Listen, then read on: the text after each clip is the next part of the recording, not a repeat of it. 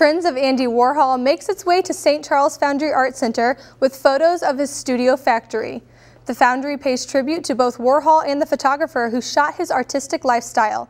The exhibit consists of Warhol's art and photos of him taken by Stephen Shore. Along with photos taken by Shore, whole sections of the exhibit displayed the era Warhol grew up in.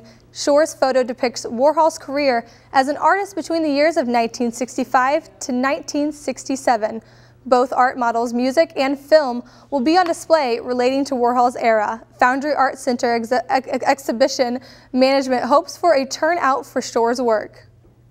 I think this exhibition is very well received. We had almost 400 people come out for our opening on Friday.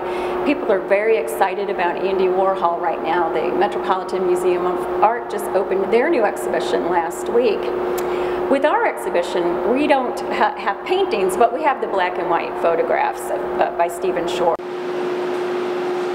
The exhibit will be open from now until December 14th. Over 400 people attended exhibit's opening day in September.